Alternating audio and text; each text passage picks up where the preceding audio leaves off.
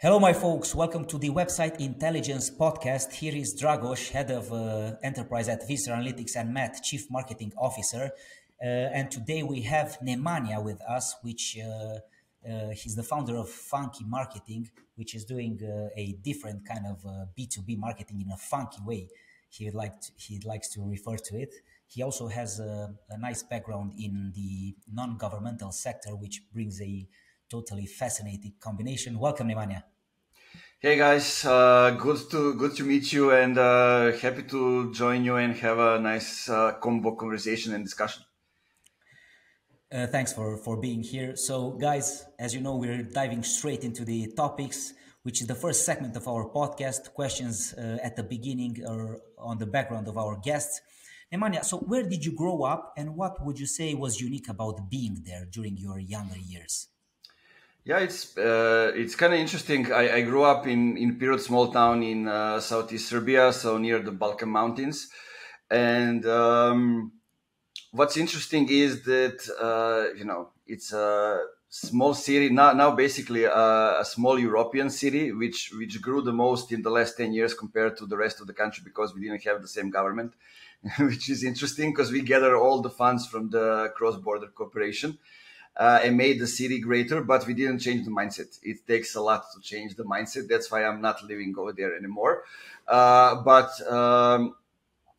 it's pretty interesting because I grew up in the 90s when we had like civil war, we were bombed, those kind of things. We couldn't travel abroad. We had sanctions. So luckily, I was playing basketball. My father was a coach, and I had a chance to travel at least around the country and some of it in Bulgaria.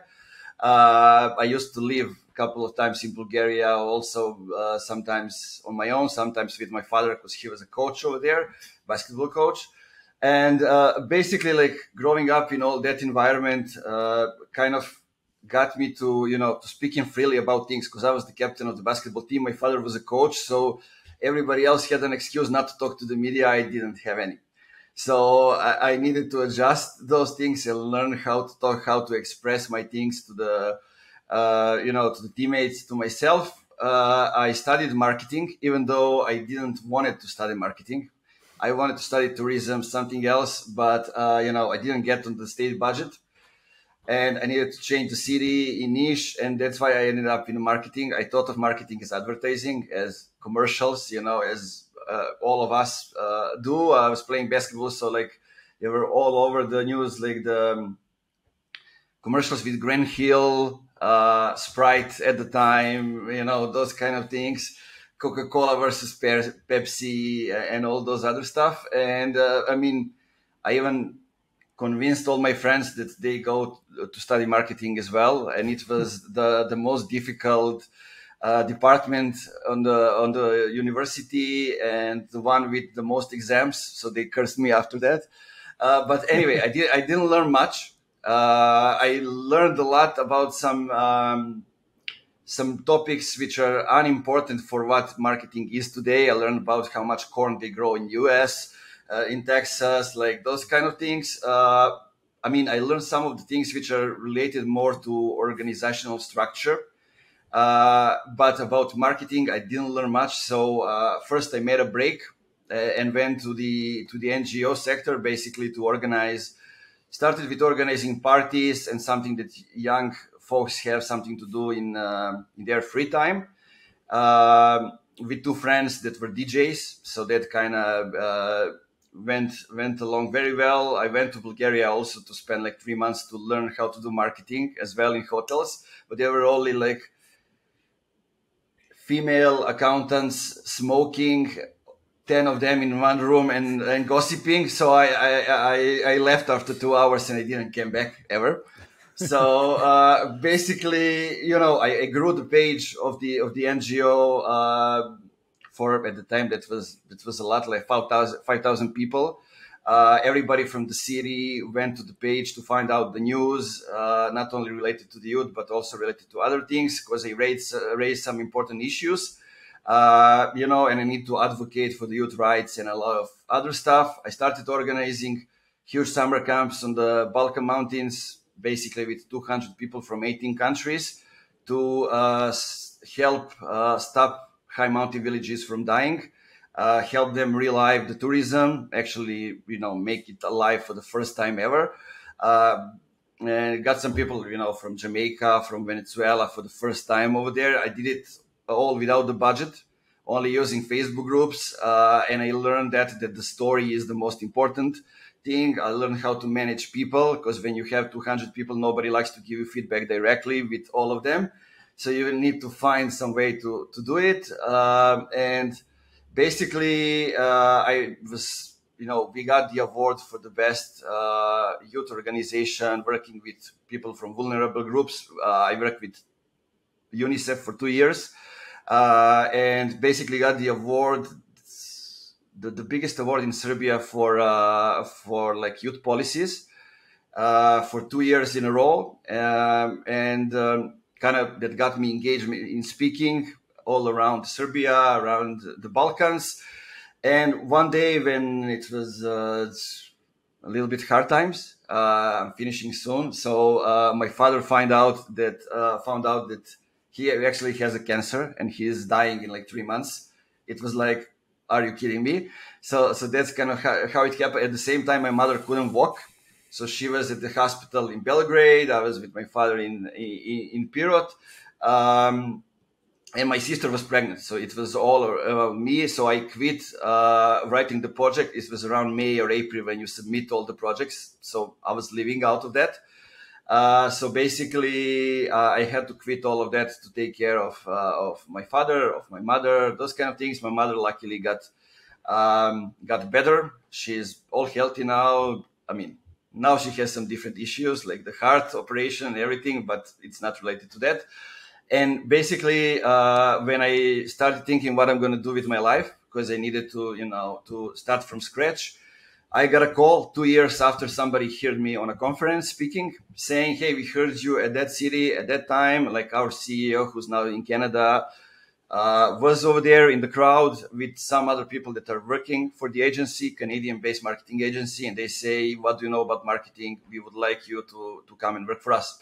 So I knew a lot. I didn't know SEO. That is the only thing that I learned back in those times. SEO was like adding meaningful comments to the articles, reading them, and then finding out what can you give value through the comments. Basically, that was link building at the time, and I found out in like 13 months everything that I know that I didn't know that I know. So in 13 months, I've become the first GM of the agency. We were like 15 people, 3 departments: development, design, and marketing.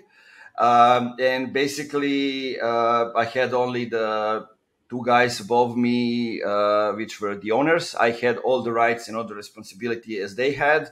The last one coming to the company, the first one to become the GM. So I had a lot of jealous people over there. I had a lot of people that they didn't have a place in the agency, looking at what they know and how they perform, those kind of things. And I knew nothing about the processes. I didn't have any passport, and the owners just left for a month. And told everybody Nemanja is in charge for everything. You can go to him for everything. So I needed first to Google to learn what is the process, how I can structure those things, how I can do one-on-ones, a lot of different stuff. It stopped the company from growing. It slowed us down, but it advanced my career at least 2 years ahead. So that's kind of the beginnings, let's call it like that. There's a lot of there's a combination of a lot of things there, and there's a lot of things that we've kind of heard in the past. It's like this whole kind of like learning marketing thing. A lot of people, when it comes to studying marketing, they say the same things. Is you can't really learn that much, and actually you gain the most experience when you're kind of thrown in at the deep end, and you have to quickly figure things out in terms of structure, process, different strategies, this kind of thing. Amidst all of that kind of stuff, including the kind of difficult moment with your father and your mother being ill and things, what would you say were like kind of 2 or 3 like really key moments in terms of the marketing perspective, which really kind of give you clarity in terms of what you felt were the important parts of marketing and what you felt you could contribute to the most? Yeah, like 2 things. First one is value first, the money will follow. And I learned that, basically because looking at that time period and also ahead, I never applied for a job.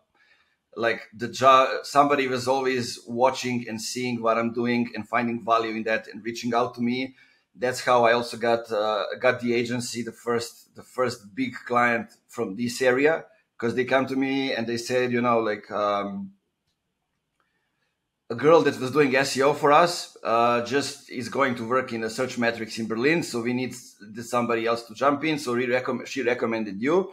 We know that you don't work with companies from Serbia, but maybe for us you will make an exception. That was the biggest media groupation in Europe at the time, and funny thing is, I didn't know the girl that recommended me. She was only following me on Instagram and LinkedIn and looking at the results that I'm sharing, processes, and all those other stuff.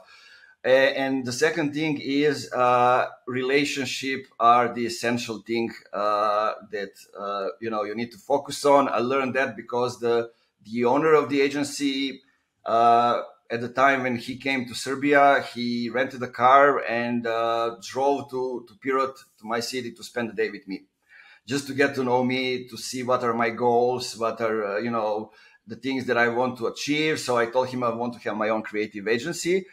And in like 4 months, he called me and said, I listened at the time, and now I would like to give you a chance to have your own agency. So basically take ours, and I can add the third one, which is I learned about dark social at the time, which is now like popular frame. And I don't like to go into the nerdy stuff, but they were basically renovating the huge space that we have in the city, like open space with basketball field, handball field, those kind of stuff. And everybody got a chance to organize an event that summer, except for us.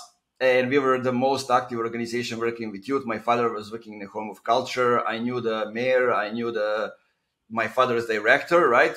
So, and because I'm loud and I'm direct and I'm honest and I like to advocate things that are hard, so they didn't allow us to do it. So I crafted a Facebook post saying that that's not okay. Mention everybody who are involved, not offending anybody, just giving the clear state of the things. Like everybody got a permit to do something, we didn't.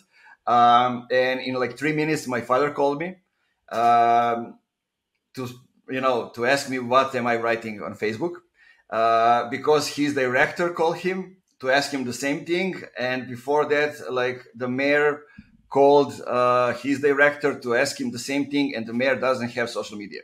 So it all happened in 3 minutes. And after that call, my mother called me because my father had time to call her and to ask her, do you know what our son is doing again, So I found out how the dark social is working. Everybody's seeing things and it works outside of your control, and it can happen very fast.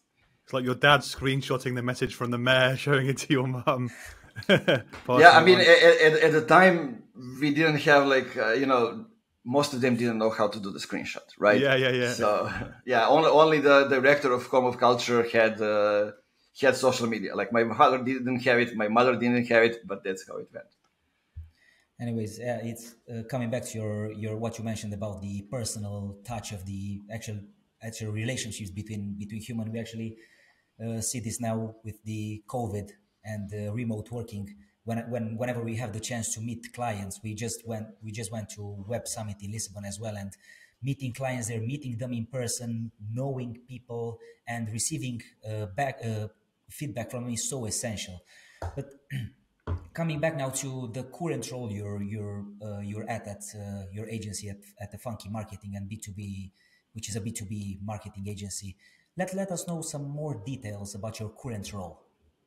Yeah, basically, in 2020, I left the agency when I was director of operations. Actually, the second guy in the company, because I saw things a little bit differently. This is where I went to specialize in email automation, email marketing, website automation. Basically, we were doing some pretty advanced stuff for 2018.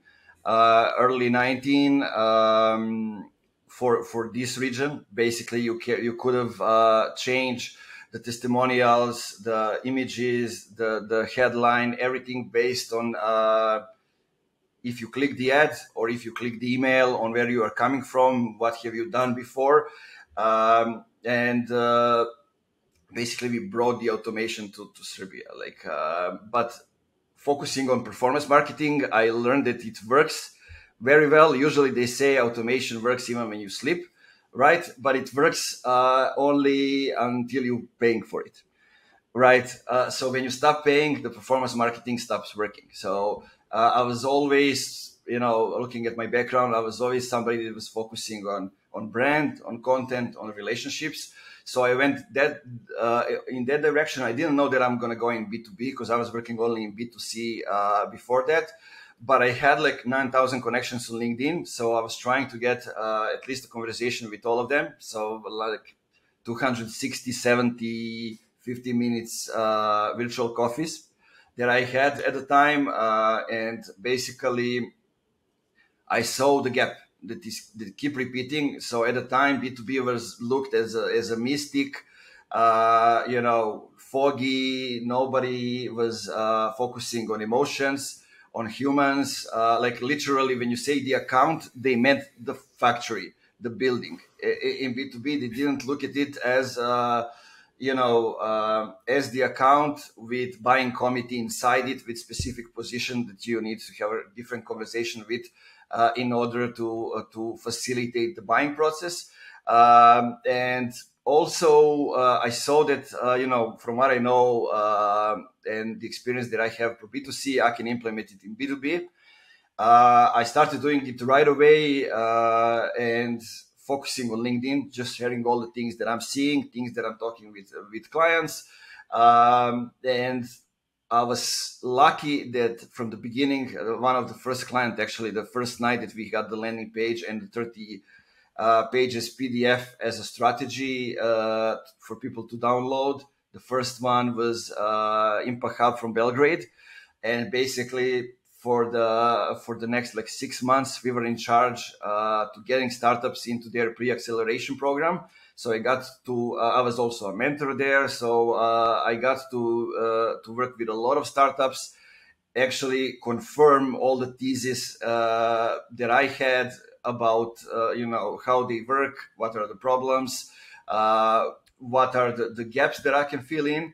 And just went all in, and basically through the content, through creating demand, I got people who are still now working with me, and I got the clients, and we were able to close, if I'm not wrong, around 47, 48 clients in the first 18 months.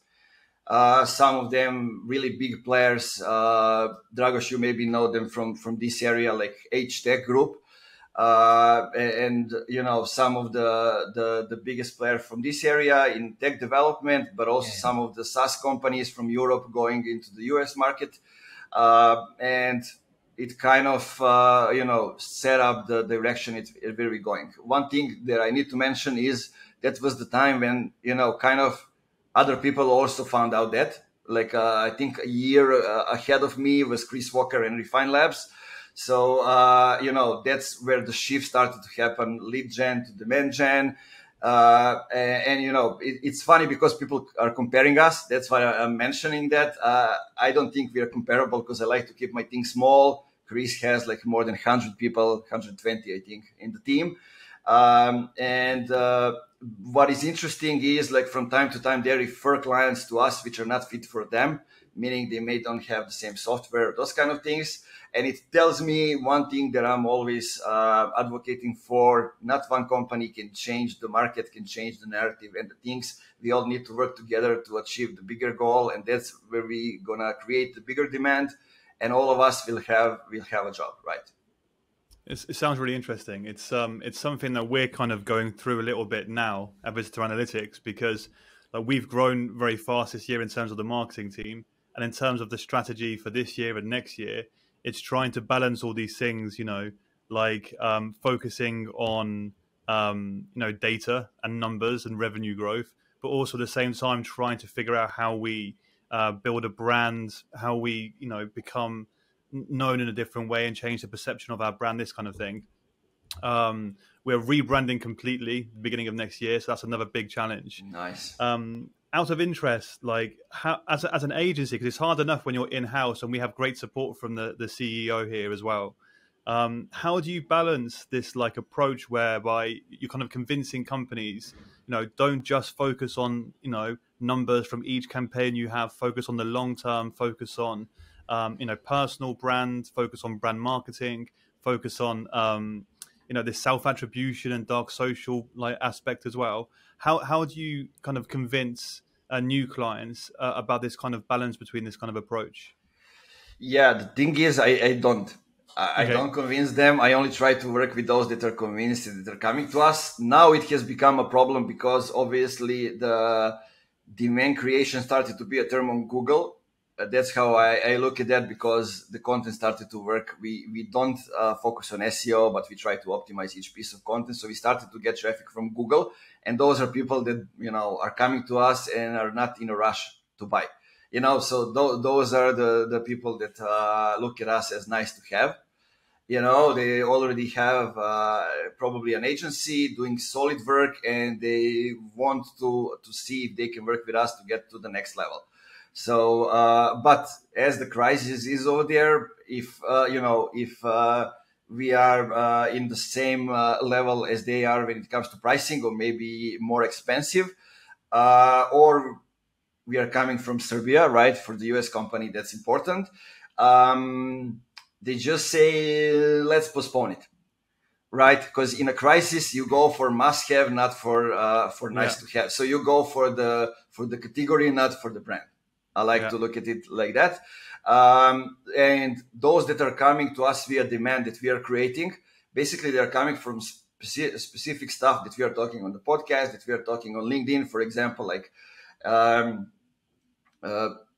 I also have this thing, how did you hear about us, right, on the website, and why would you like to work with us? And we see that people are saying, I like your go-to-market thesis. It seems like something that is very different from what I'm seeing in industrial space where we're at, and we like to try it out. Some other people say, you're the powerhouse when it comes to B2B. And I'm like, okay, I didn't know that. So that's interesting to find out how people are perceiving us, how they are looking at us. But when I start working with companies, I was a fractional CMO in two of those SaaS companies. And the thing is that I found out is they always like to try things on their own example. So I can come in and I always say, look, we can go with lead gen model, and you can get like 3,000 leads that will result in like 60 calls, out of which maybe you'll close, or even like less calls, you will close like 6 clients. That's like the average that I'm seeing. Would you like to avoid spending that money, take that data and try something new? Or would you like for us to test this on your own example and see the results and then go into the next one? Guess what? Everybody likes to spend money to see it on their own example, and it's not like a little bit of money, because they look at the lead like $50, and they look only like cost per lead, right? So usually there's a marketing person working on that. There's somebody doing the advertising part. There's a budget for advertising, and there's a salesperson involved. So it's from $2,000 to $10,000. It's not like $50, right? If you unlock all the costs, but they need to see it or their own example. So I always start with figuring out how we are closing the demand, seeing how much demand it is over there, and then seeing if we need to create the demand or we just need to go and damn the demand. Basically take the existing demand and create the subcategory, take it in our own direction.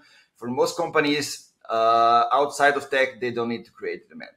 Most companies have enough demand. Even if we say 1% is ready to buy now on Google, for majority of companies, that's enough. And, there's a narrative on LinkedIn that everybody needs to create demand.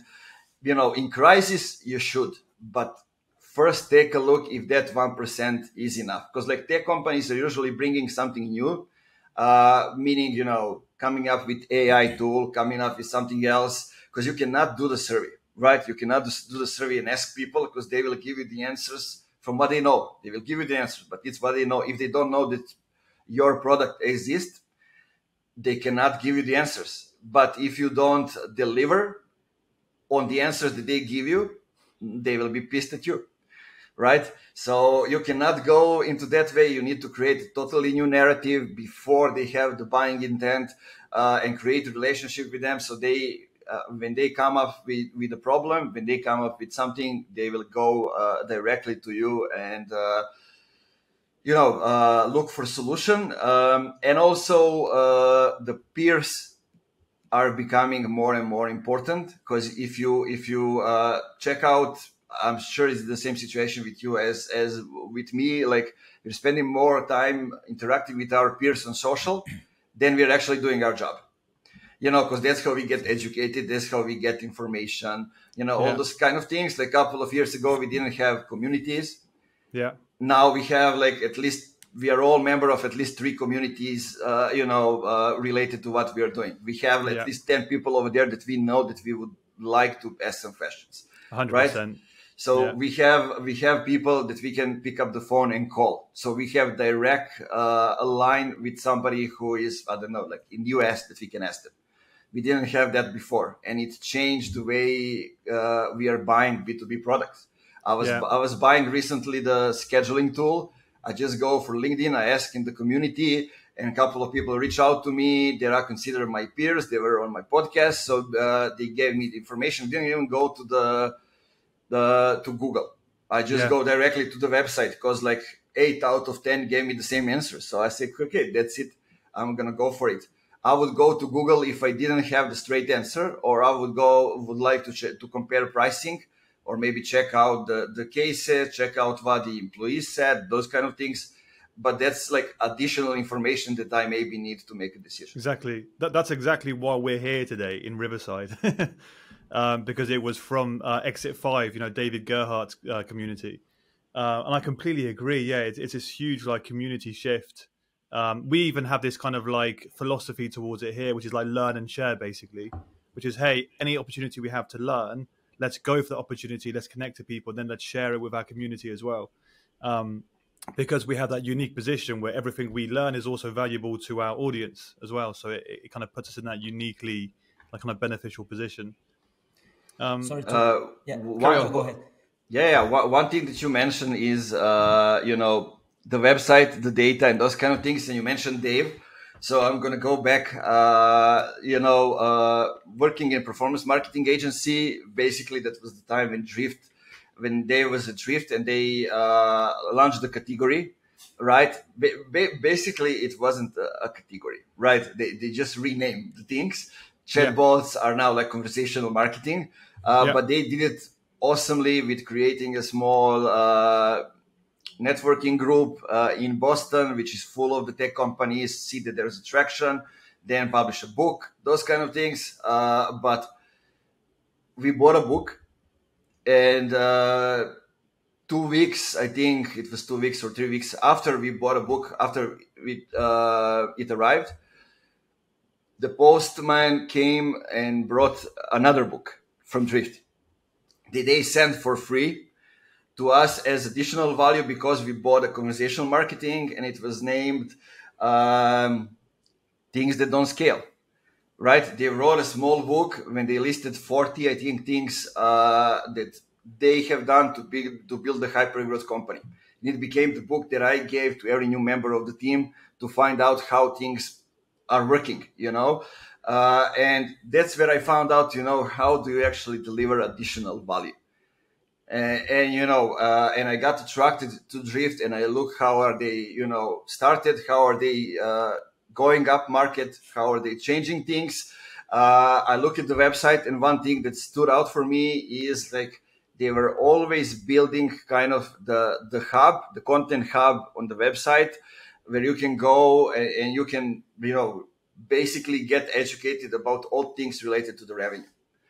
right? And they make a shift. They were basically going for conversational marketing, but I think it was last year or 2 years ago. I don't know. I remember I had a COVID and I was going back um, uh, from the hospital, and I was listening to David Cancel, the CEO, talking about how it's time for them to make a shift because we can now measure marketing on different stuff except for the MQLs, right? So they made a shift to revenue. Marketing can be measured or revenue, and this is the first one that I can mention that I learned, a lot of stuff. The second one is Beard Brand, which is kind of interesting because I have in my hometown the Beardman Club, basically a bunch of people from different environments raising money, raising awareness about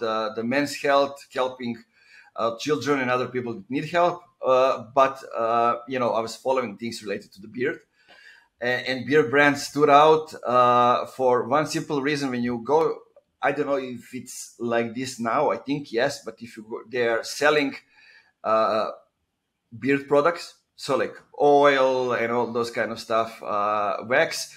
But when you go to their website, they ask you what's the shape of your beard. Like those kind of small things, and basically based on that, they give you personalized experience of what product you need for yourself. So kind of like a quiz that gets you engaged on the website.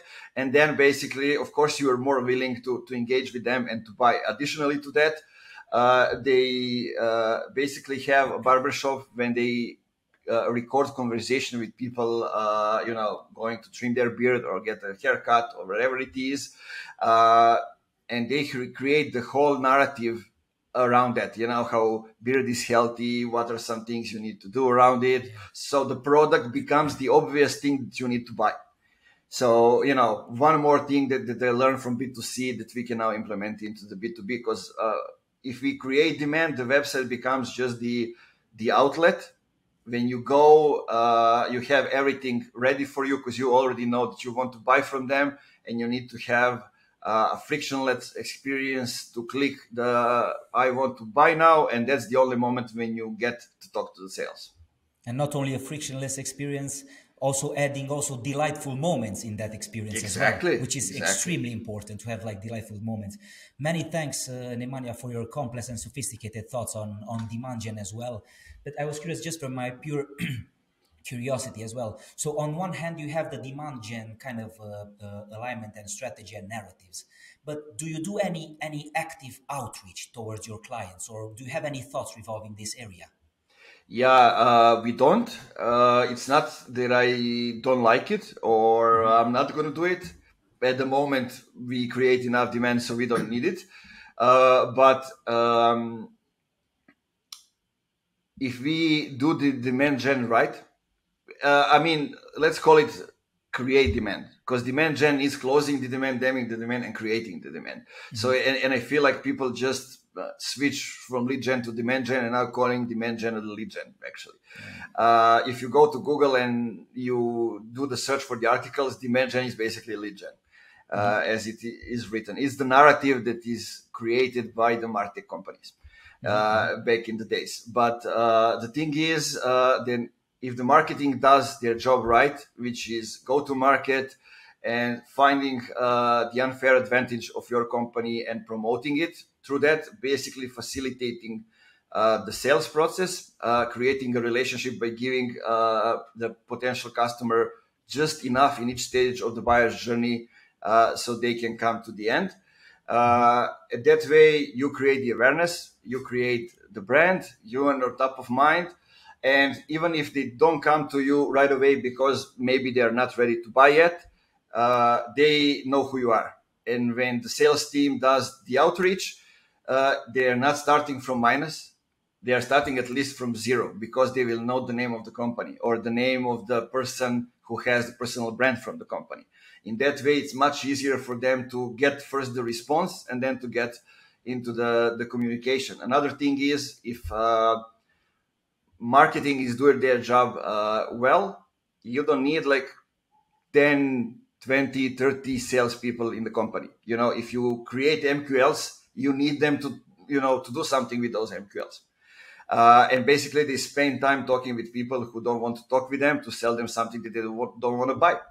And if you marketing is doing the right job, so you have companies coming inbound, basically you need just two sales person, experienced one who can do the frictionless job and can actually, you know, close them, and not only close them, but close bigger deals. So accelerate the sales velocity and shorten the sales cycle.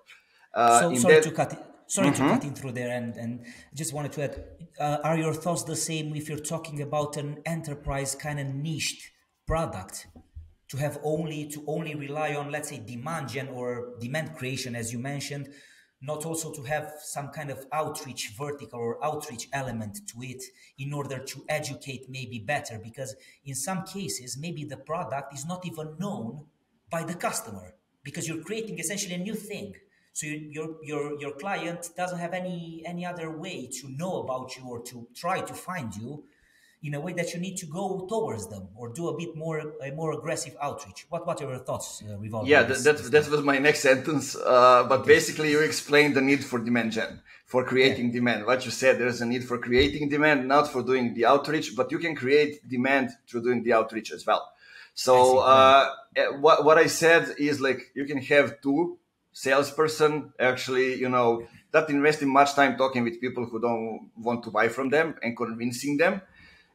Basically, they talk to, like, two of them coming this month, for example, for the enterprise, you know, huge clients, and they have time to go and do the outreach. So create demand in a different way, not to do what marketing is doing.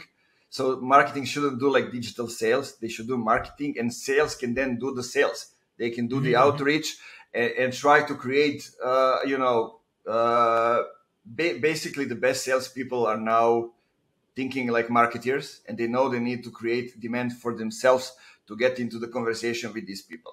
And, you know, doing the outreach is the same thing as if you are creating for the company. Yeah, that's what I want to say. What would you say to one of those salespersons? Do you have any practical or actual activities which you recommend? What do you see working now? How they should? What actually concrete steps should they take? Those kind of salespeople. What's working now? For example, let's take LinkedIn. What's working is that you actually create a personal brand for yourself.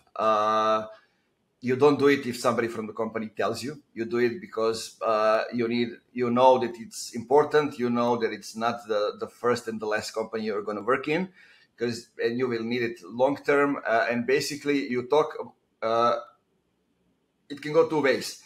First one is you talk about what the company does. So talk about the product, but from the customer's perspective, how does it help them?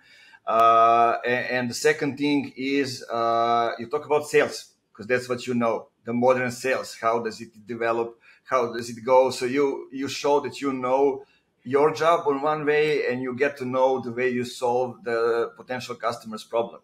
So and you mix it all up with personal stories, with all those things that are unique for you. The thing is that is kind of interesting here is, you know, if you are good at your job, you can easily go and share some tips and tricks that can easily get attraction on LinkedIn, right? Because you can share lists. How do you prepare? How do you prospecting? How do you communicate with customers? And I like to do, like, for example, if you have the content piece, you post content, then you need to engage. To have, like, you know, insightful comments. It's enough to leave one for a day. That will be like, wow, I didn't expect that. That's a completely new insights, completely new perspective. And it needs to be an additional value that will make that post better. So that person will feel like, you know, you are actually empowering them. Also, connect with people who are already active. Not going to search on LinkedIn and finding like CMOs, CFOs, CTOs, whoever you're going after, but connect with people that are already active. Meaning, you go, for example, in my industry, go to Dave, go to Chris, go to other people and see who are people already active on their profile and try to take away that audience, because they already know about the topics that you are creating. You are confident that your expertise is similar, so they will react to your post as well. And we already mentioned peers are the one that are getting you the new business, so they will recommend you. And I mean, my clients and us are getting referred from the people and companies we have no idea who they are. Like literally, like two days ago, a guy, a CMO in a big company, just mentioned me as somebody who is helping him think out of the box. He was nominated for the award, but he says like Nemanja is one of 6 people that that I follow and that inspire me. He never liked my post. I don't know that I'm even connected to the guy, to be honest. I had a post yesterday saying exactly that, and it's kind of interesting how the things go. So what happens next when you connect with them? You don't go straight forward to pitching them with something. I usually wait for 2 weeks or a month, so giving them time to consume the content. While that's happening, I'm engaging with them. And after that time, I'm sending them a message. All depends now. People do short messages, longer ones, but just to get to know them. Sometimes I just say, hey, I just want to say hi. Literally just that. And a lot of different things happen. Sometimes I was in a situation that like the next message was, can we schedule a call? And I was like, that was too fast. That was too easy. I asked that woman, how what happened, because I was curious. Like that was too fast. And she said, she was head of product, and they fired the CMO. So they were looking for somebody, an agency or a person to come in and help them with marketing. I added her somewhere during that time. She saw my post. It was kind of interesting to her. She saw who was engaging with the post. Those were the people that she trusted on LinkedIn. She's following them. Then she looked at mutual connections. She saw my experience, and that was enough for her to schedule a conversation. Yeah. It's all those little touch points that you aren't really seeing, you aren't really aware of, but they're happening in the background. Exactly. And then when you actually start to engage, they're already so far down the funnel than you would imagine. It makes a lot of sense. I think the challenging thing is like balancing all of these things together. Like the demand creation and brand marketing have such crossover as well, and how you try and work on those strategies together. And like what Dragos is talking about with regards to more the enterprise level and partnerships level is how can you integrate that also with the brand marketing, the kind of brand building that you're doing. So that the things aren't just like, separate entities happening in little silos, but it's all happening as a collaborative thing. It's really interesting. And one thing I really liked from Demand 22, the metadata events, I can't remember who it was from now. It was from a CEO of, and I can't remember the company, but he talked about how he had basically shifted his focus from generating leads to generating a pool. And that pool is the people who are there inside your community, listening to what you're saying, learning about you, digging a bit deeper. And, when they're ready, they kind of pop out of that pool and then they become a kind of qualified lead. It's really interesting stuff. Yeah, I mean, look at the podcast as an example. Like usually the agency, the marketers will say, go for the advertising first, right? That's the most straightforward to get the customers, or go for the outbound. Right. I would go and invite them to be a guest on our podcast, because like if you have sales, you have the list of like 50 to 100 people are your ideal clients, and there isn't getting better than that. Them coming to your show, you having conversation with them, asking them how is the buying process going, how are they making decisions inside the company, do they already have a vendor, are they already using a product, how much would they pay for something like that, and basically using that episode to create a relationship with them. Yeah, they are included in creating and distributing it, and also from that episode you get pieces that you can use to kind of communicate with other people from the list who are in different stages of the buyer's journey based on the questions that you ask them. 100%. And Exactly. it's easy. But I wanted to say about sales, marketing, and enterprise level companies. You need both, but the thing is, marketing is one that sets up the foundation and creates the growth. Sales is here to take the growth and accelerate it on the next level. What does it mean when you start the company? Marketing is there to help you create the narrative and the story, and it happens while you are building the product. Not for the most companies, 90% of them, except those few that are highly successful, basically they add marketing afterwards as an expense when they want to get more sales, right? But usually marketing is there if you have the great narrative, if you have the great story, if you have the great sales decks that sales team can use. You are basically making it easy for sales to do their job, and they can try out the marketing things and see, if those messages really stick. Is the messaging right? Is the positioning right? They can, do the outbound call potential customers and actually try to see what's happening with that. I can give you an example. Like we were questioning if we need to go with one startup from Turkey. If we need to go for one category, or how are actually the customers perceiving us. So luckily we didn't have to go to the calls, because the product team was talking to the customers, and also the customer success team were talking with them from a different perspective. We can listen to the calls. So we told them to kind of ask the questions: how do they call our product? How do they go to search for it? Like it was the company's user guiding. I can say their name. They go and they have onboard users. They are no-code tool. They are also like project management, all kind of different stuff, and they got all those information, all those answers from the customers, and they found out, okay, so there's no consistent. It's not consistent what they're saying. It's not one category. Maybe we should just quit that thoughts and rank for like 6 different categories. And to be able to do that, we need to make a shift. So they got the investment, and they created the media team inside the company.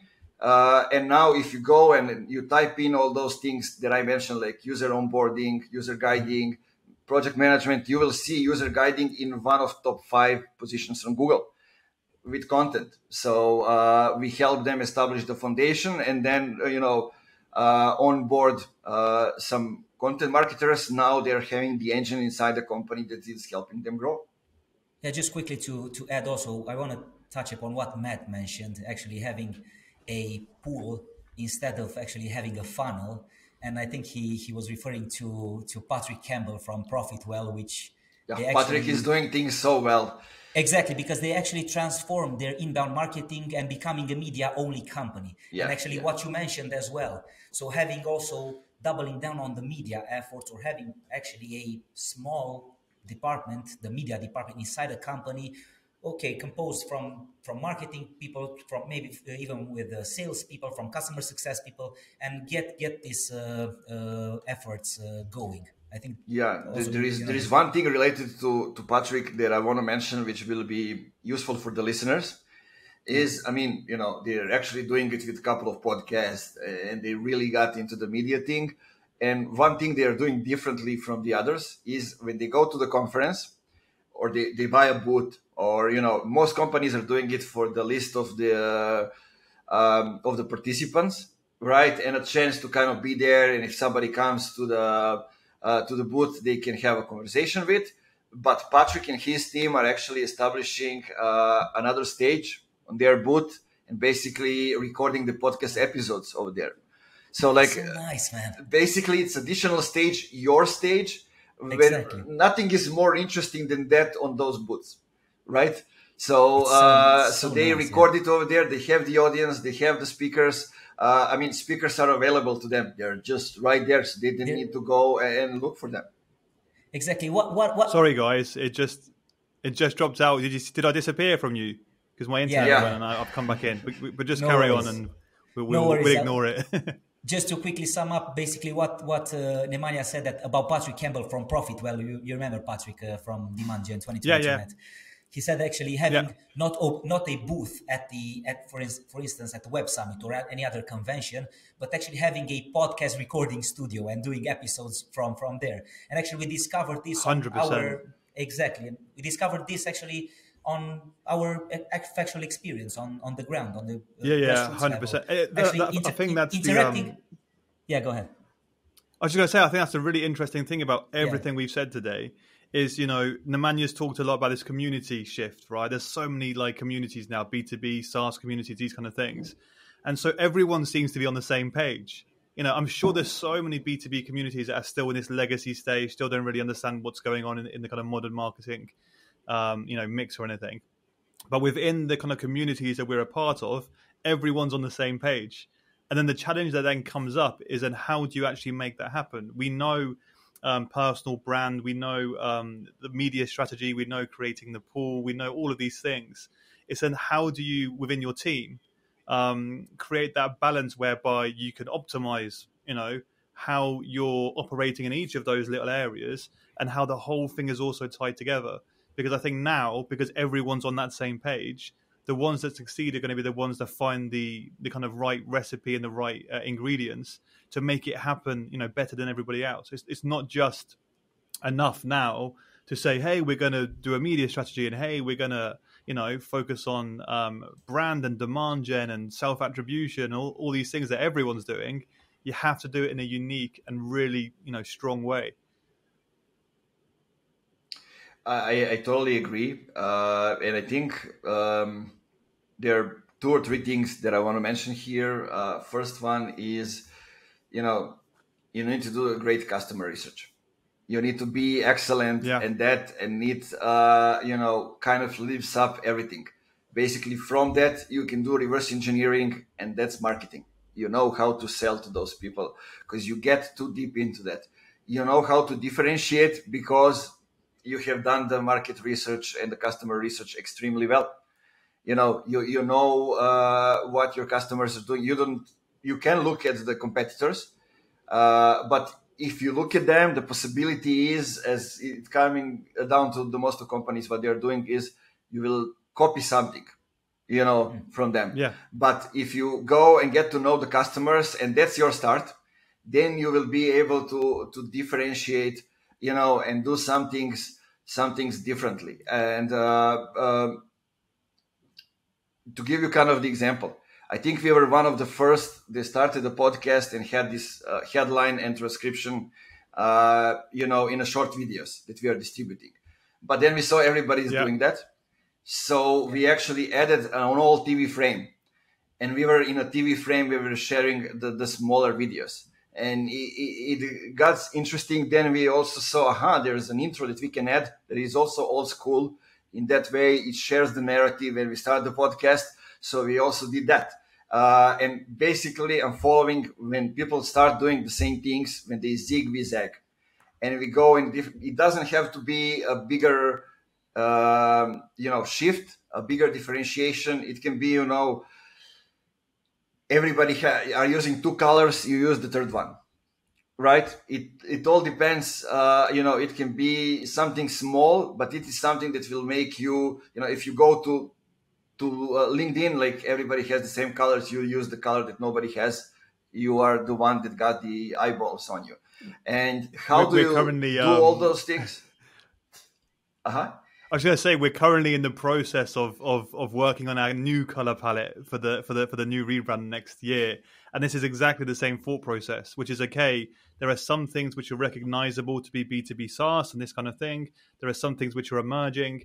How do we differentiate without kind of losing the trust element of our identity or the the kind of professional element of who we are? It's always a difficult balance to stand out, but also kind of fit in. Exactly, be familiar and standing out in the same time. Yeah. Yeah. I got my my color palette and the whole brand design thing from a guy, an old friend who actually I was listening on a conference back in the days, and he said that thing like the first time I heard it, it was from him. Don't chase the money, let the money chase you. And he saw what I was doing with funky marketing. He knew me before.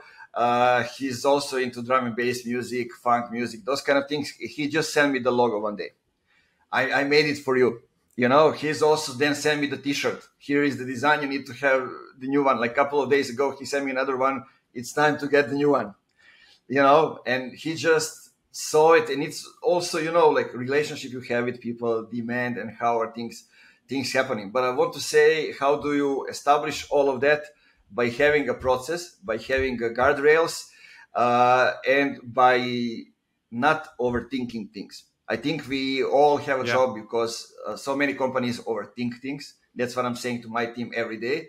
And I like to keep it simple. Like, this is what we need to, this is the results that we need to have on a yearly level. This is, when we break it down, this is what we need to do on a 6 month, in 6 months. This is what we need to do in 3 months. To get to that first 3 months, a quarter, what we need to do is, you know, what are some 3 things, for example, that we need to ship this month to get the results.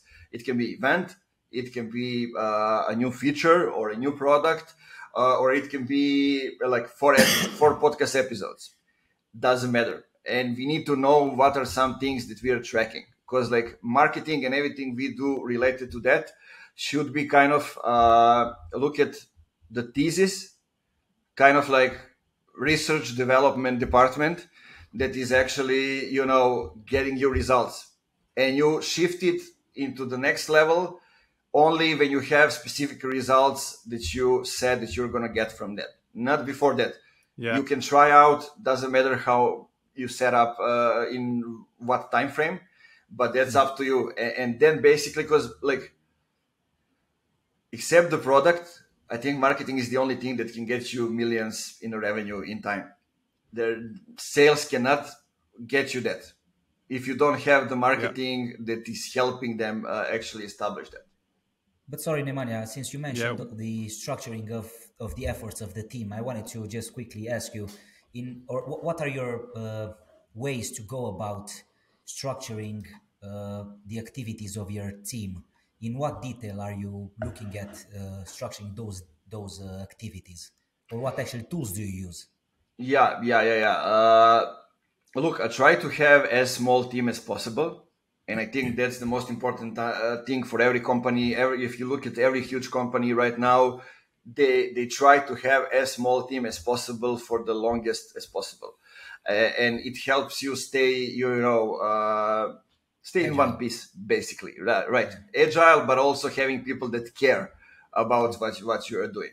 And the thing is that when we started the growth in the first year, we started getting people in the team, and I was like, wait, do I want to do this or no? I don't want to be like just an agency. I want to be a consulting plus agency, so I can go to and talk to the C level and come from strategic level. So I need to have only the teams that only the people in the team that can actually perform, right? And to be able to do that, I need to have a small team. So also, I didn't want to have clients which I will have just because I need to pay people. Right, didn't want to work with the clients which I don't like. So I needed to make that switch, and to be able to do that, one thing that helped me a lot was, for example, Jasper is the AI tool for content writing. Basically, it's one thing. People say it replaces content writing. No, but it makes them a strategist. Yeah, right. Basically, they need to come up with input and engage it, and it makes wonders. It makes really wonders. I would recommend it to anybody. Another thing, I didn't want to go and buy some complex project management tools, those kind of things. I went straight to the Basecamp because I know the founders. I respect their work. That was the reason. And basically, as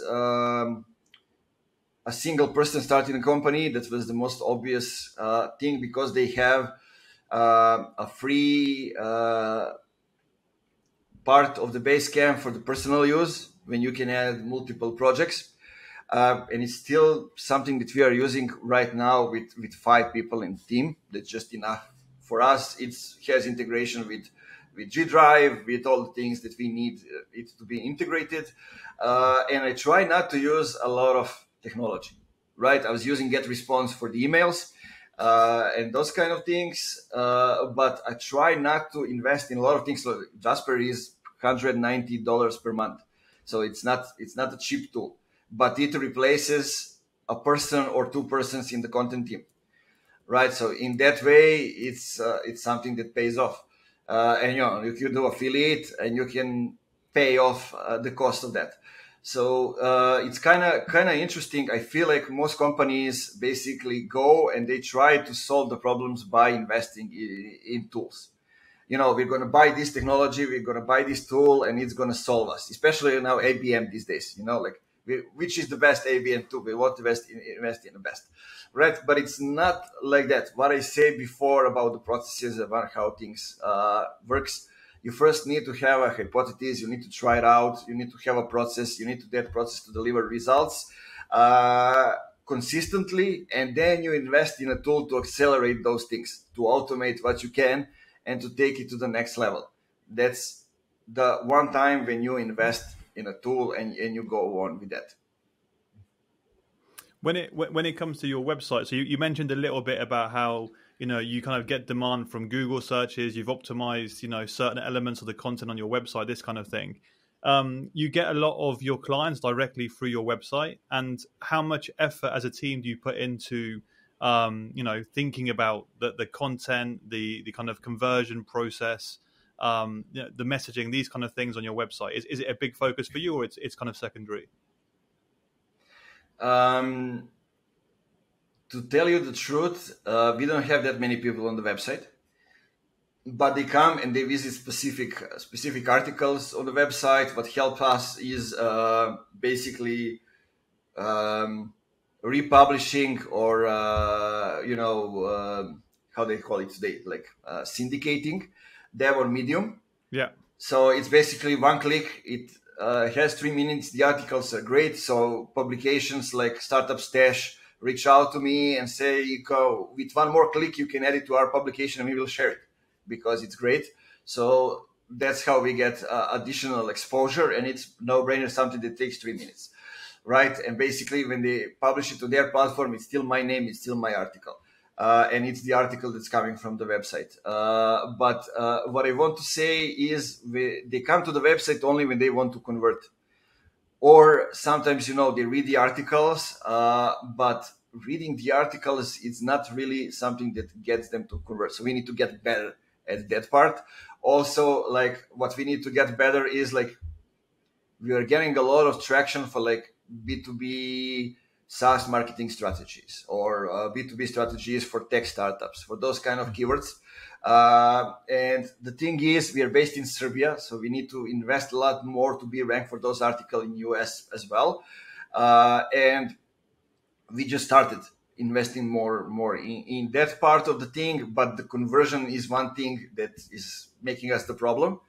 Like people that are seeing it in Google and people that are clicking through and coming to the website. So that is something that we definitely need to improve, because basically we focus on the feed, no matter if it's like Twitter or if it's something else. We focus on a podcast, so we create the best content possible, and then we have the process for distribution. So basically we know what we do pre-launching a blog or a podcast episode. We know what we do after that, and it gets all the traction, and that distribution actually creates the SEO as well. One thing that I know is that that conversion rate now went a little bit lower. As I told you, like people start coming from Google. So basically it's not demand that we are creating, it's people that already have the buying intent, are problem aware, they're looking for a solution. So like before that, with people only coming from the demand that we are creating, like the conversion was around 90%. because they come to us when they are ready to buy, and I usually have a conversation with them. I send them around like 20 questions to ask them all kind of things that will help me find out what are exactly they need. So those are the things like one thing that I mentioned: how do you call our product? If they don't buy from you or the competitors, what do they do? If how do you define the MQL, the SQL, or sales accepted lead? What happens if somebody clicks on the main CTA on the website? What happens after that? Who takes that? Marketing or sales? Like if somebody clicks on demo, who takes that? What happens, inside it? Nobody knows all the answers, but us and them both see what are some things that are missing and that they can improve. And when they send them the offer, I usually send it along with a video. So basically, I was using Gloom, now I'm using Drift video, and I record myself going through the offer, and I explain every single thing in it. I send them also what's going to happen in the first 3 months of our cooperation, and then basically they don't have a space to ask questions, right? They can see my face, they can see if I'm excited working with them, those kind of things, and basically it works, perfectly. Super stuff. So since we are at the website subject, do you have any favorite websites when you're looking at the B2B industry, or maybe do you have any benchmarks in your mind at the moment for any Yeah, B2B, maybe even SaaS companies, maybe even focus on SaaS companies? Yeah. yeah. I feel like SaaS companies all have the same websites, which I dislike the design and the look. It's all the same with illustration, with those kind of things. So I don't have the only one that I have, and actually I want to copy something from them and implement that. It's metadata. We mentioned them. I like how they structure the part or the podcast part, when they have like specific page for the podcast, and then it basically goes like blog when they have embedded links and everything for the single episode. We were doing kind of the same thing in the beginning.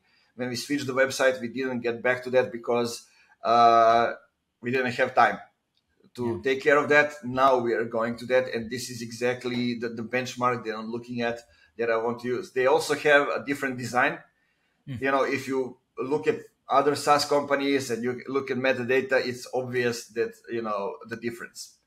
And one thing I like is also like the CXL team, Pep, Laya, and the other guys. Like a couple of friends of mine are working over there. Martin, who was working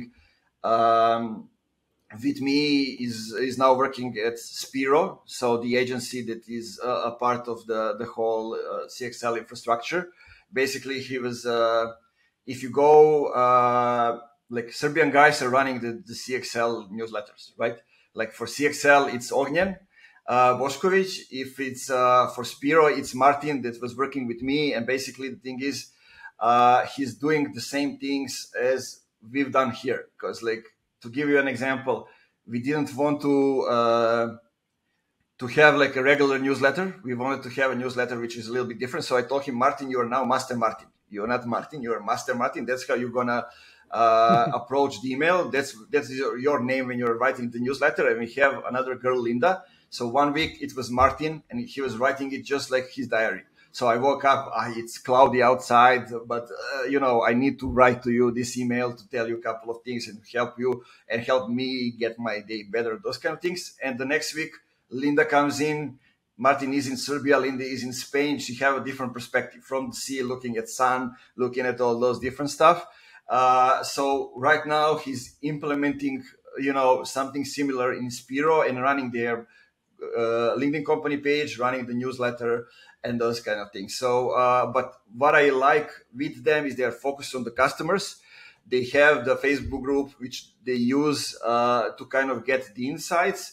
So, and then based on the feedback, they implement. They get the new courses, they implement things, and they try to look at, now was the CXL Live. Like if you look at the visual, Martin also created that. Basically, it's like a movie. You know, if you look at the Marvel movies, it's, you know, like a big tree with all those people over there. They got the speakers positioned like that on the visuals. So, and the whole website was created like that. So, also something that you can look from different industries and try to implement for yourself. I always like to go back to the music, to sports, to those kind of things, see the example, and then implement it into the B2B tech. Yeah, that's the interesting concept Yeah. we also saw at Lisbon, at Web Summit in Lisbon. Actually, getting concepts from B2C, for instance, and implementing into B2B. Sorry, Matt, you wanted to say something as well. Sorry.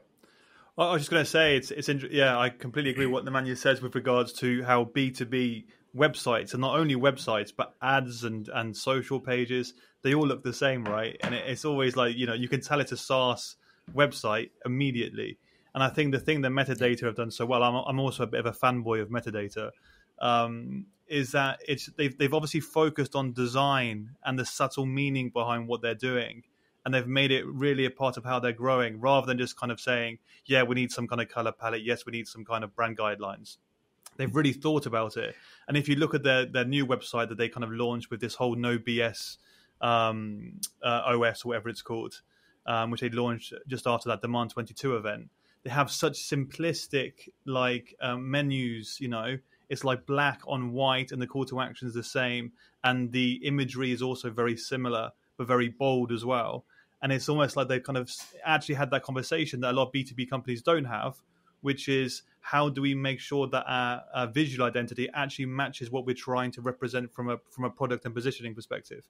And so I think, yeah, it's certainly something that I like to try and give attention towards.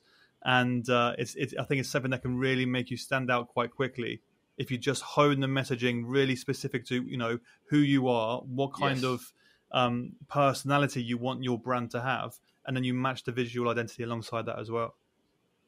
You reminded me now, actually I didn't think of that, but now that you mentioned no bullshit and metadata website, you know, the feeling is like the visuals, they're just slapping at you, right? If you go through the website, it feels like whoosh, you know, it's something, and it's kind of interesting. The interesting thing with metadata is, you know, they were having a high frequency of their ads on LinkedIn. So, meaning every day I woke up and I see the same image with the same copy, with the same ad in the feed on LinkedIn. And you know, I'm usually not the guy who goes bitching around those things, but, you know, when you see it for like 2 months every day, then you kind of had enough. So I wrote them a comment, you know, like, hey guys, maybe you would like to change the visual on this one. I'm seeing it for 2 months in the feed. Or give us some variation, yeah. They didn't do anything for another month and a half, I think, or 2 months, something like that. And then they made a post, or somebody from the team made a post, when they say something about that topic. You know, what you should do. And I was like, maybe you should go and check out your ads. You know, because I left the comment 2 months ago. And nothing changed. I'm still seeing the ad, and then, you know, they were acting like human. You know, like they responded to my comment on the ad and say, "Hey Nemanja, thanks. You know, life is hard.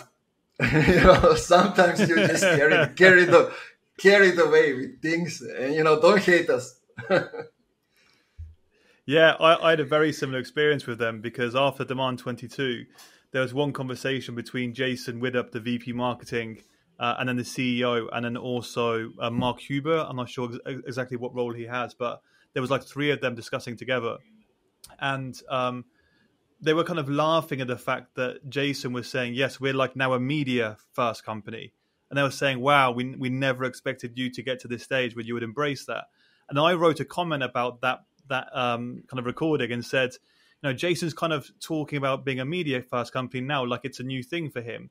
But the conversational ad was a huge thing that he had months ago. And that was almost the start of being a media company, because his face was out there. He was talking to people. So I said the line between where they distinguished, you know, we're a demand company, no, we're a media company, now we're moving towards this. I said it's kind of a little bit blurred.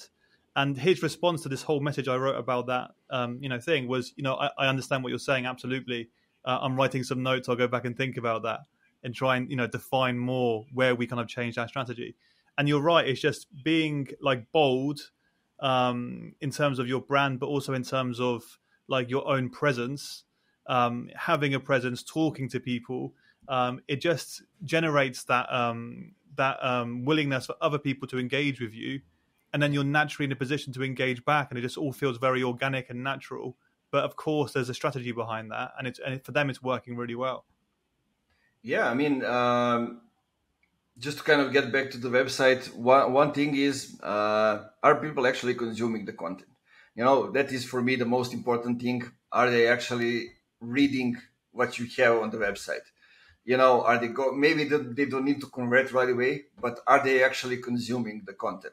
The same thing goes for the social media. Are they consuming it in the feed, right? And the interesting thing is, when we first launched the Funky Marketing website, the first version, we had a lot of content over there, a lot of text on the whole website. And the comment I got from designers, from everybody, is, that time has passed to have a lot of text on the website. Everybody likes to do it e-commerce way, short text, a lot of visuals, those kind of things. And I told them, okay, let's wait and see, because we were doing something new, like talking about, creating demand generation, the differences. And I wanted to educate people. We didn't have blog posts. We didn't have at the time the podcast. So the website was the only real content that we had, except, social media posts. So I was looking at Hotjar and measuring how people are reacting, like they were going, like they do with a pencil, with a mouse, and going line by line. Yeah. Like literally, that's the heat map that I saw. Yeah. And I'm like, look at this. Like they're actually reading the content on the homepage, on the About Us page, reading the things and then reaching out to us.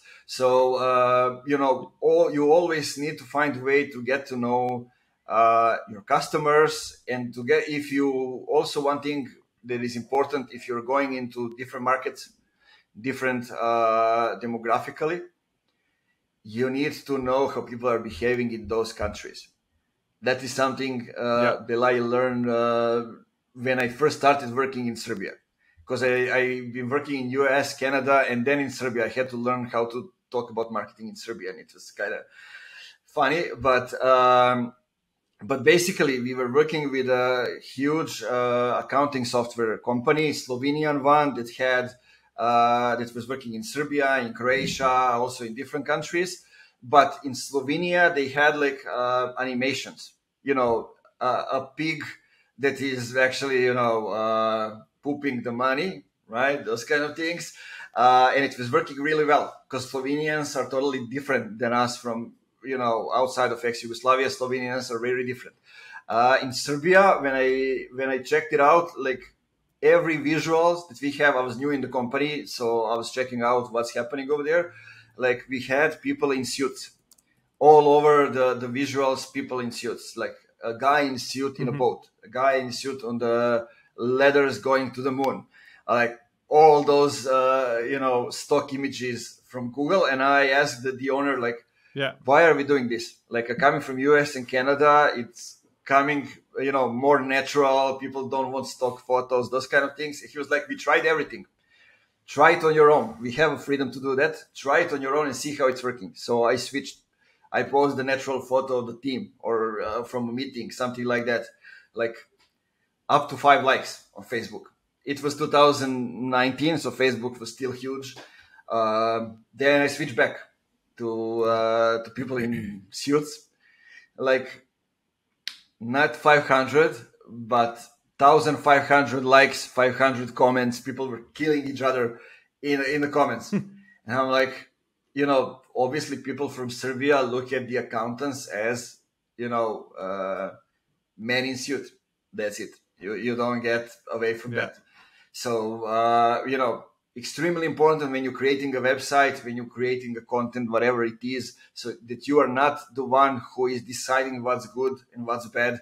You are the one who is creating the content with insights that you have from the customers, and then letting them decide what's good or what's bad. Super stuff. Yeah. Really appreciate your key takeaways from this, Nemanja. And maybe it's time to switch gears a bit into the analytics kind of discussions. And I would like to ask you if you have maybe top three key indicators which you are looking at when you're launching a campaign, or on a daily basis, or more frequent. Which are those KPIs you're looking at? Yeah, let's check it out. Like for us, basically, we're a small team, and we don't need to go that deep when it comes to those things. But I separate differently how we are closing demand, how we're creating demand. So basically, closing demand will tell us that we have conversions from direct traffic, from LinkedIn, from those kind of things. Creating demand is going to tell us what actually happened in those channels. So then trying to see if our efforts are working, depending on what are people telling us in those forms. Then if we take it to the podcast, I'm following who's listening, from which countries, are they responding, do we get the feedback in engagement of the people via Sorry, email. what platforms are you on when you're talking about the podcast? Podcast, yeah. YouTube, and then Anchor to distribute it to all the other platforms. But majority of listeners are coming from Apple Podcasts, because it's B2B tech. Most advanced audience is in the US, so they are listening to the Apple Podcast. Also, you have a chance to get the reviews on Apple Podcasts. You don't have that on Spotify or some other channels. So that's kind of interesting. Also, what's interesting, like YouTube is great for branding, and YouTube is harder to get the audience to subscribe, because most of the people on YouTube are just watching; they don't subscribe. So you need to engage additionally to get them to subscribe and to build it up. And for us, it's a channel that I have even before I built Funky Marketing, so it was inactive for a while. Now YouTube punishes that, and there are a lot of things out there. But I'm investing in YouTube SEO, so things are starting to happen. Also, one thing that I mentioned, so we are following what's happening, if the right people are engaging. We are following the feedback that we get from those things. I'm following also the relationship that I'm building with these people, what's happening afterwards. Are we doing something together? Are we working together? Maybe we support each other, recommend each other, whatever it is. I want to have a specific outcome that's coming out of it. I think the only one that I don't have the outcome with was the Rory Sutherland, but it's, he got us the most views. So that's the outcome that I wanted. Right, and he's the only one that was able to talk about biases in B2B, how a decision being made because people are scared for their jobs, or those kind of things. And besides that, if we take it, look, I'm looking at the traffic on the website as well. But when I see that we have conversions like 10 to 15 per month, I don't care about the traffic. I know that we have the right people coming to the website to convert. I know that it's working. Also, on LinkedIn, what I follow is what's happening after I post. So who's coming to my profile? Are those the right people? Who's commenting? Who are the followers that I get after the post? Do I get followers? Those kind of things. Also on the company page, I look at how big is the reach, and who are the people that started to engage in the comments, because that is the place when we share small videos and with guests on the podcast. So basically we mention them, we share it, and it started to get a buzz from that. On Instagram, I don't care about anything. It's just additional channel. Let's try to see how it works. One thing that's important to me is I follow how are the existing customers responding, and are they engaging in the content on LinkedIn as well. So not only the acquisition part, but also retention, because it's not a small number of times when somebody who is our existing client reached out and said, hey, Nemanja, I saw you were doing this with this in this company. You shared that on LinkedIn. Maybe, what do you think is the good thing for us as well? So we extend the lifetime value of a client with that. We get to upsell them additional service. So in that way, it's extremely important to follow also those things, the feedback, and it's not small number of times. For example, it's not a metric that you can follow somewhere, but if you talk to a client, for example, you meet once a week or whatever it is, and you see them writing all the time, maybe it's additional service that you can add them, that they can have you as a consultant if you are just here for the agency work, right? Because not small number of times when I ask them, what are you writing? And they tell me, Nemanja, you are sharing so many gems here in this half an hour, 45 minutes that we have together. I don't think I'm able to write it all up. I think we need to start recording these calls. And I'm like, sure, my hour costs that much. Here, without it, it's included inside the package. But if you want to get deeper into some topics, sure, maybe we can go, and it's an additional service. So trying to keep it simple, all in all. Yeah. Amidst all of that, all these different areas that you're focused on, both kind of individually, as Nemanja, and also in terms of funky marketing as well, what would you say are a few kind of areas you're focused on going into 2023? Like things you want to learn more about, things you want to try to utilize a bit more, things you want to try and focus on more within your team. What would you say that is kind of on your plate next year to try to improve and focus on and to help you grow even further? Yeah, I lost you for a second, but I think I got the question. So going forward, what are a couple of things that I want to do more is be involved more in change management. Is the hardest part when you switch the business models. So lead gen to demand gen or whatever it is, the switch, aligning the teams, the change management is the hardest part. And, I'm kind of hot on doing the crazy difficult things. Just like doing the copywriting or writing things, it's not something that excites me. So I want to get more into that part. What I'm figuring out is we are right now building all the processes for the funky marketing that we maybe didn't have. So I will probably have somebody to basically, I don't know, there are a couple of names for that, but to be in charge of the team and all the processes, so I can, be in charge of the strategy and sales and keep, bringing the new business to the company. At the same time, I'm doing something related to this, but in a way also different, creating the community. Basically the business network here in Novi Sad, and then we'll spread out online. And as well, it started with the event from 16 people, then 30. Then we got to 200 people on each event twice a month. Basically, the people led us. We proved that we have, as they say, the proof of concept. Right now, building it as a subscription based, so people subscribe to the events, subscribe to be the part of the community, and we basically get to sit down with the C-level executives twice a month for start. It will be more, and kind of get the additional business for that, but also help them get to the next level, because Novi Sad is slowly getting to where Romania is related to tech. For example, in my street, I have EPAM, I have Vega, I have huge tech companies.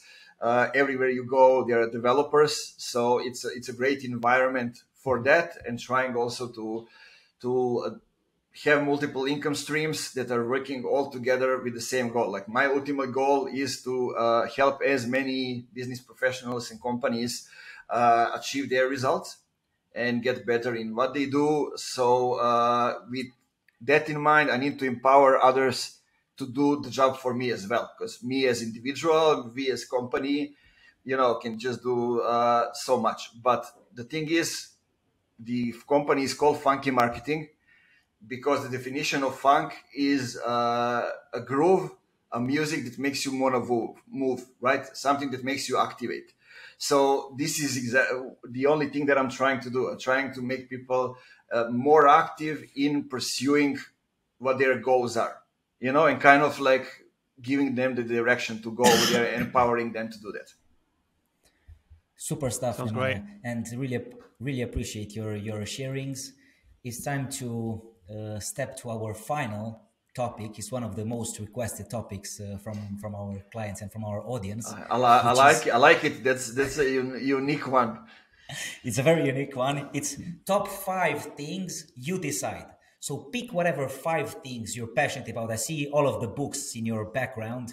Maybe it's books, maybe some other thing. Just give us your top 5 things you decide. Yeah, let's go. The first one that you see over there is Marcus Aurelius. And there is one thing that actually guides me through the life. I don't have a tattoo of it, but it's the book that I come every couple of days, and it's the book that you never stop reading. Meditations from Marcus Aurelius. And basically the one thing that I have from it, obstacles is the way. Like there are difficulties, there are obstacles, but obstacle needs to become the way. That's the only way to go in life. Another thing related to that, also from one of the books, something that I learned from Churchill, and during the Blitzkrieg, when the Germans bombed Britain needed a guy that easily gets out of the bad moments and of the sadness and comes to the light, right? And Churchill was the guy who was going with his gramophone, with music and wine and the cigarettes during the nights through his house with all the people over there dancing. And he said one thing: he looks at life the way it's a hole with the windows on the right, and sometimes he wants to open the window so the light comes in, and instead the dark comes in. So that's just the way life goes. So we will have ups and downs, but you need to focus on a bigger goal and learn how to manage yourself to get through all those things. Like especially us entrepreneurs, it's extremely hard, and you need to know how to manage yourself through all those things. The third one is, if you want to be successful in marketing and to really understand how it goes, get as close as possible to the customers. Meaning, if you're just starting your career, go into customer service or go into direct response, when you will have direct communication with the customers and you can get the feedback that they're giving right away. So there's nobody in between. Right. So if you do that, that will empower you and you will get a clear understanding of how they are behaving, how they're looking at things, and so on. The fourth one is get as close as possible to the revenue as early as possible, meaning you need to have the revenue in sight. Maybe you are not responsible for the revenue, especially if you are the junior or just starting, but get as close to the revenue so you can actually optimize everything you do towards that goal. You can see how everything you are doing is reflecting on the revenue, or it's not. But if you go towards that goal, you will be better at marketing. You will know how to explain everything you do, the results, to the C-level or somebody who is responsible for your work. And the fifth one is talk to people. That's the most obvious way. Talk to every people that you can, as much as you can, traveling, online, whatever it is, because you never know what will happen in 6 months. It's crazy out there when it comes to changes in the job positions, changes in the industries. You never know who will end up in which position and how you can benefit from them in the long term. So don't eliminate anyone. but try it, looking at how much time you have, try to go through the things. One advice that I can give to people: have one day a week dedicated to talking to other people. Have like Calendly links for a 50 minutes call. That's enough, so you can talk with multiple people during the day. You can easily schedule another one if you go into in depth and talk with different people, find out different perspective, find out problems that they have. You can do as Zineb Lajaci is doing, record those calls, and then you have at least one gem in each call that you can use as a content, going forward. So that's it. Here it is, like 5 stuff. Super stuff. I would like to also to Sounds contribute great. to the Churchill trivia and add my quote also to Let's go. in regard to this. Yeah, moving from failure to failure without the loss of enthusiasm, especially coming from sales. I think, of course, you're getting the no's. If it's more no's, or maybe it's most no's, or whoever knows, but actually this gets you closer to the yeses. And this also links back to Marcus Aurelius as well, in terms of the obstacles you're facing in the day to day. Sorry, Matt, I think you wanted to add something as well. Well, Before first of closing all, I the have to say that as a British person, I'm slightly ashamed that I'm the only one who hasn't come armed with a Churchill quote. But no, it all makes a lot of sense, and we usually also have the question in terms of advice for young marketers. But I think everything you've just said in that top 5 list is hugely valuable to younger marketers too, both in terms of from the personal aspect of things, in terms of how you approach life, how you approach obstacles, how you approach failures or perceived failures. Also in terms of, yeah, absolutely, getting close to revenue, connecting with people. These things are also important. So, yeah, thank you so much for all of that information. I think it will really help a lot of people listening. Yeah, I think it's something that didn't help me actually, and I feel guilty because I help others with recommending them and also guiding them through the process. But the thing is, when I started, it all came quite naturally to me, especially like writing copy. I was always good at it, expressing my thoughts because I was reading a lot, and I think it came from reading comics. So when I needed to train other people to do it, I was like, who am I to train them? It's coming naturally to me. Yeah. But then I learned the process, Yeah. why I'm good at it. Why did I learn from these things? So another thing for everybody listening, like try to simplify everything. Simple doesn't mean easy, but try to simplify it and see which are the steps that you need to take to get to the goal. Yeah, it's funny. It's almost like the English language, right? Because I'm English, obviously, and I've worked in a lot of countries working in English language, but with people who are non-native speakers, and often they will ask me for advice, yeah, in terms of English speaking, in terms of English writing, and because obviously it comes natural to me because I grew up in England. It's almost like I find it hard to give that advice because I'm like, I don't know. I would phrase it like this just because it sounds right to me. And I think it's the same when it comes to like a marketing skill, like writing or something like this. You have to learn, why you approach things naturally in a certain way, and therefore how you can pass that kind of strategy and an approach onto other people. So it's all about kind of it's like learning in reverse, basically. You have the skill straight away. You have to learn like how you have that skill and why it's important. But yeah, super interesting stuff, and yeah, really really great nuggets of insight for the listeners. Yeah, basically what you said is a shortcut and pathway to everything that you do. It applies to everything. Reverse engineering and start from the end and visualize what needs to happen. That's all. Yeah. Like as simple as possible. Super stuff. Well, guys, I think we can end on that note. I think it's a wrap. Nemanja, thank you. Many thanks for being with us today. Guys, we had Nemanja Zivkovic from Funky Marketing, a really trending company in terms of the marketing and out there in the B2B sphere. Don't forget to subscribe to TWIP, your favorite podcast in terms of B2B marketing and business and life. You can find us on most of the podcast carriers, on YouTube, obviously. Take care and see you next time. Ciao, ciao. Cheers, guys. Bye-bye. Nice. That was a nice conversation.